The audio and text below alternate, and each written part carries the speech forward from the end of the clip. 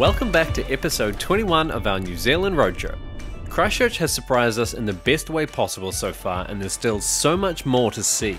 So today we're going to check out 3 spots that all came highly recommended by locals as Christchurch must-visits. We should do this more often, ask people where should we go when we come to your town, because they actually know.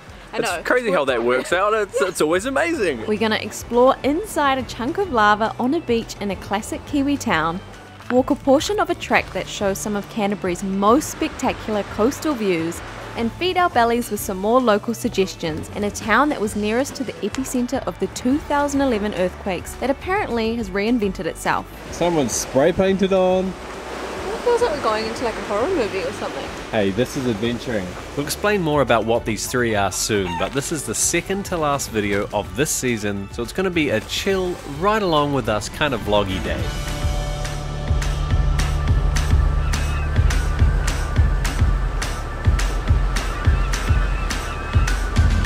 Good morning from Christchurch. We are on the move again though. Well, kind of. Well, down the road. So we've packed up the bags. This might be really silly. We've packed up the bags and tonight we're going to sleep in a jail.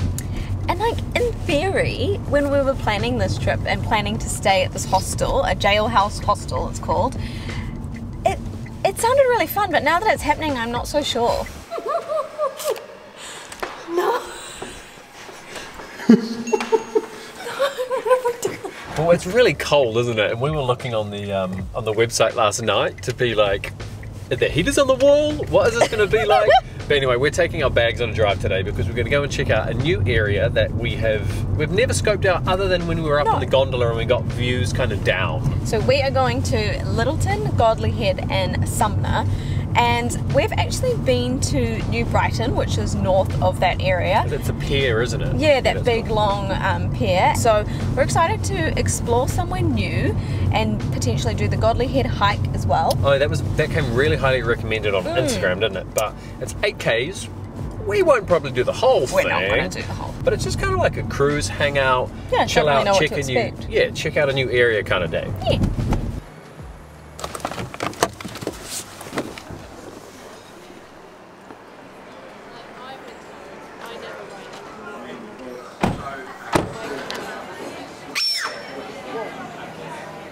Lovely. Thank you very much. Oh, yeah. Breakfast of champions. Carbs. With butter and fats. Yum. I think that might be one of the best coffees that we've had in a long time. All Press. Do you reckon that's why? All Press Probably. is a great coffee company. It's established in New Zealand, eh? Yeah. I think they just recently, was it All Press that sold to Asahi brand. Anyway, don't know why we're going off on that tangent. We should do this more often, ask people where should we go when we come to your town, because they actually know. It's crazy how that works out, it's always amazing, except for my what was it? Man, I need coffee, I need to drink more of this. My soupy thing. Oh, ramen. No, ramen. I was like, I have no idea what you're talking about there. Okay, so what is this little spot called here? Where are we? This place is called Sumner, and it's a really popular touristy town, especially in the summer, although it seems to be cranking on a Friday as well, and well, it's not winter yet, but yeah, it's there's the beach just down there. We're just wandering in the village at the moment, which is just like one main street, a lot of charm, eh? Yeah. A lot of colours, a lot of creativity, big old Hollywood cinema, aren't there? A lot of hanging lights, and I don't quite know how to explain it more than that. There's containers and feel. Yeah, I'm down with this. Good vibes. I have to say, when I think about Christchurch, I don't often think about the coastline and the beaches, but that looks really nice. It's cute through here. Hey, this is a really cool spot. Notice that that's actually a cave. Can we go in there? Well, I'm going in. What a rebel. Yeah, let's go. I'm going to prison already tonight. So. That's true. It can't get any worse, can it? Yeah, look at this.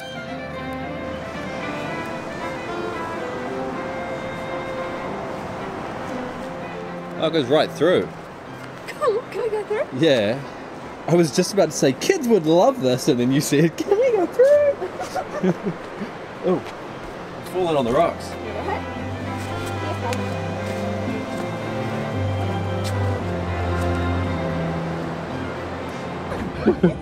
We're going on an adventure.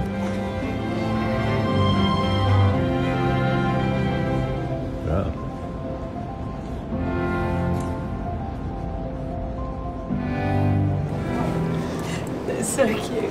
Everyone who just walked past us was like, mind your head, be careful. Everyone's like looking out for each other. What?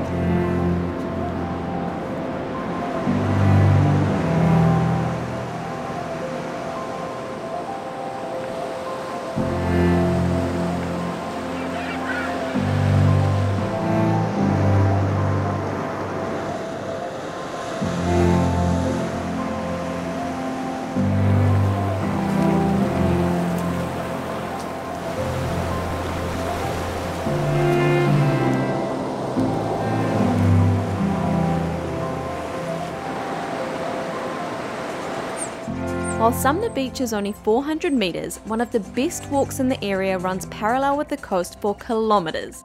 Just a short but really windy drive up over the hill is a car park called Taylor's Mistake to start the hike.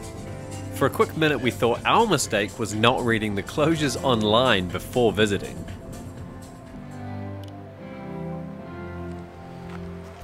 I read that part, like the gun emplacements are closed, but that says track closed. There's the whole track that's closed. Look, we're just gonna have to wing it. Well, we might not be able to walk much of the track, but I have figured out why it's called Taylor's Mistake. So that's Taylor's Mistake car park, and this is kind of the launch point. And if you do the full loop, I think it comes back here as well. 1853, there was a skipper had thrown himself overboard in an alcoholic fit. So the first mate, whose name was Mr. Taylor, had got a little bit confused and thought that this area here was Lyttleton and had basically come into the wrong harbour. I don't know, just didn't know what he was doing because the skipper, yeah, maybe he was drunk too, because the skipper was gone in an alcoholic fit, whatever that entails, by jumping off the ship. So that's kind of where the name came from, and then it stuck. It might be. They look like holiday homes, eh? A lot of them have like padlocks on the outside. Yeah. Strange start to this trip. Very strange start. So many signs. It looks pretty rough, eh? Telling me about fishing. Like, I'm not gonna go fishing on a track. Then there's a hazard sign that says like someone's spray painted on. It feels like we're going into like a horror movie or something. Hey, this is adventuring.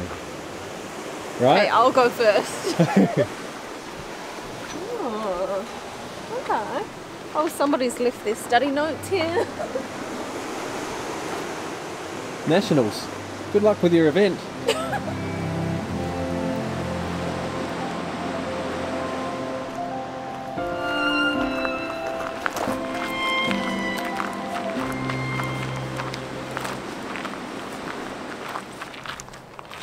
Well, a weird start, but it is beautiful. So pretty. And the further that we go around, the more we can see out. I just looked on the map. This is Pegasus Bay. The sheer cliff faces are unreal. Imagine living up there. Why does it seem like an eternal sunrise or sunset today? It's real hazy, eh? It is, yeah, it's really strange. But anyway, there's some exceptional houses up in that hill. This whole coastline, if we lived in Christchurch, this is the kind of area that I would want to be in. There's a special feeling around there. But this sky is just strange.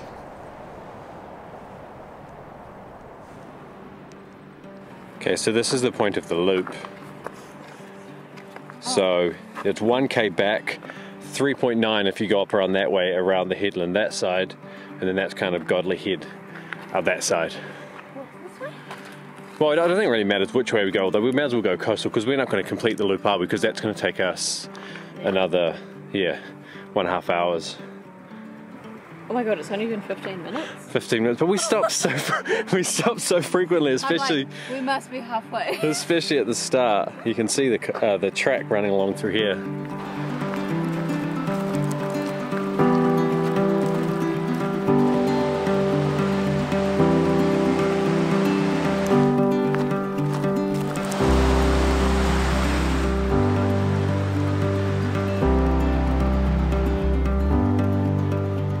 We walked about 2k's and then retraced our steps back so that we could make it to our third spot in time for lunch. A few of the food suggestions were right up our alley, and it's hard to walk for hours when you're dreaming of food and beer.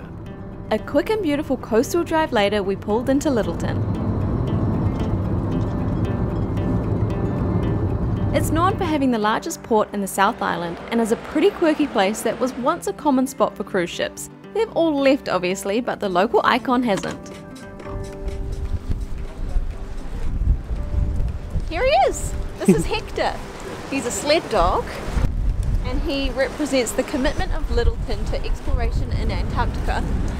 And he represents courage and he's just really cute. It looks like he's facing out to the water as well, like just ready to go on an adventure. He's got his little like sled harness on. Look. Isn't he? Oh yeah.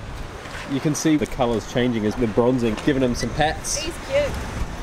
While the streets look and feel quite artsy, there's still some real history in the town, perfectly mixed in with a new vibe.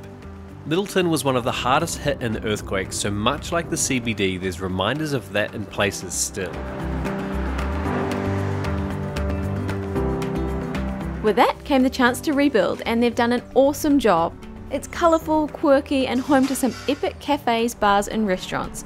And whoever recommended Harbour wood-fired pizza, we love you.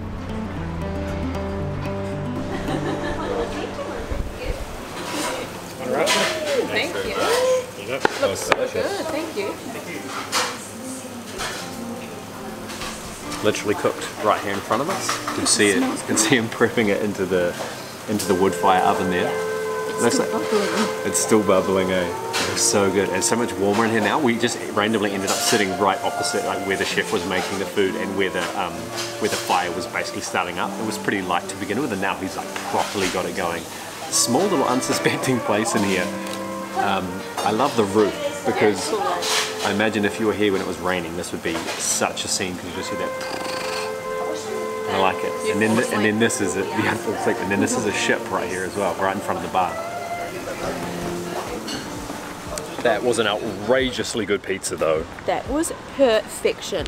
It was crispy on the bottom, it had good flavour, you could tell that the tomato sauce was like homemade, a little bit of garlic in there. It was like rich but not overpowering with the cheese. Good cheese, good olive oil, good fresh basil. I could go on and on. I like the peeps in there too. I was chatting to them and they were saying, they're like, oh, it's a bit down buzz at the moment. There's not much happening because it's just like a random weekday lunchtime.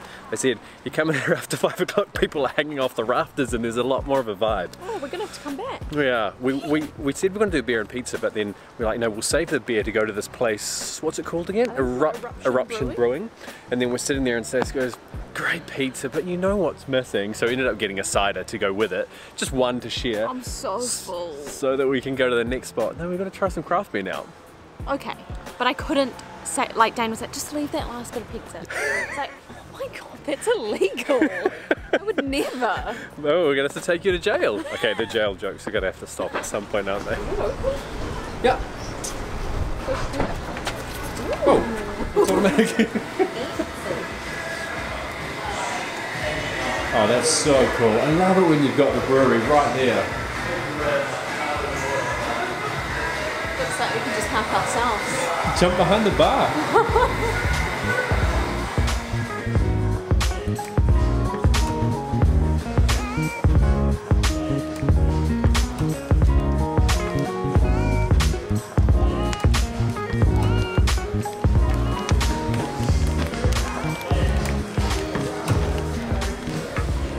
Oh yeah, up here. This is just a classic Kiwi microbrewery craft beer kind of place. You've got hundreds of thousands of dollars worth of tanks, one of which is actually fermenting right now. I could see the airlock going nuts. But then you've got like, cheers from your nan.